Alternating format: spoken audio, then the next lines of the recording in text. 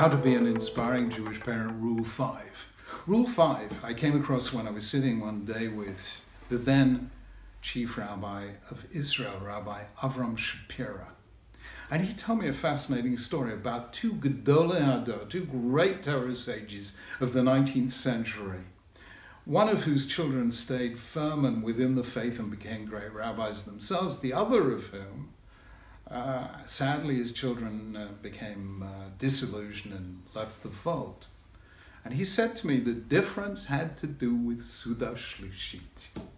The two Gedolim conducted Suda Shlishit completely differently. One of them gave a brilliant and very complex Dvar Torah. The other one sang Zmiris and Nigunim. He said, guess which one's children stayed within the faith? It's not a tough one. The one that sang the music kept their children within, he kept his children within the faith. Never think that religion, that Judaism is just cognitive. It's affective. It's not just a matter of the mind. It's a matter of the emotions. And music is the language of the emotions. And whatever happened to the music? For heaven's sake, when the Israelites crossed through the Red Sea, Az Yoshem Moshe V'nai Yisrael, they sang a song. They didn't give speeches. They didn't sit and learn a Masechet. They sang a song. David HaMelech was the great singer of Israel and wrote the most immortal songs. Yes, he wrote the original Hallelujah that Leonard Cohen wrote about, the secret chord that pleased the Lord. Shlomo HaMelech wrote Shir HaShirim, the Song of Songs. For heaven's sake, let Judaism sing. Think of this moment, almost the last moment of Moses' life. Here he is, 119, 11 months and many days. He's within sight of the end of his life. And he has given 612 commands to Israel. You and I were probably at the age of 119, and we've given 612 commands. Call it a day. That's a pretty good career average. But Moshe Rabbeinu said, no, there's one more command I have to give the Israelites. What was that command? The last of the 613. V'ata kitvu lachem et hashira hazot.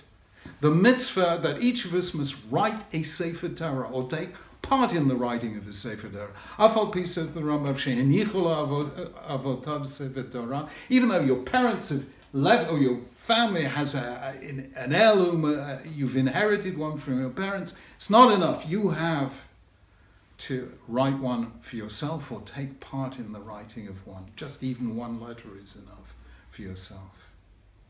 What was Moshe Rabbeinu thinking? I'll tell you what I think he was thinking. He was thinking, I'm about to leave this generation behind. And I want them to know one thing. Kinderlach, don't think it's enough that your parents or you received the Torah from Moshe Rabbeinu. You have to take the Torah and make it new in every generation. And what did he call the Torah at that moment? He did not say, V'atakitvu lachem et haTorah hazot. He said, V'atakitvu lachem et hashira hazot. Write this song, not write this book.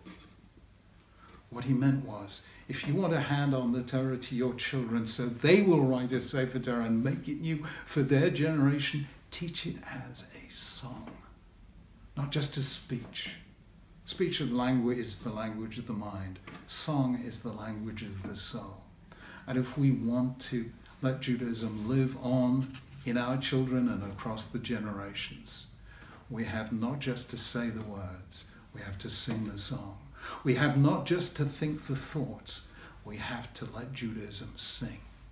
So make sure that yours is a home full of music, full of warmth, full of emotion. And that is Rule 5.